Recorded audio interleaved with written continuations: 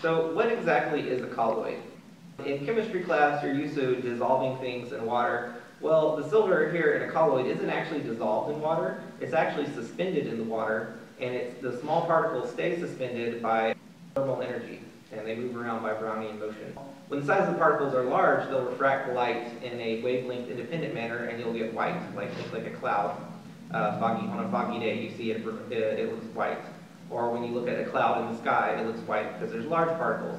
When there's smaller particles, it refracts light by Rayleigh scattering, and you get a wavelength-dependent diffraction, and that's why the color of these small 10 nanometer silver particles actually have a yellow brownish amber color to them.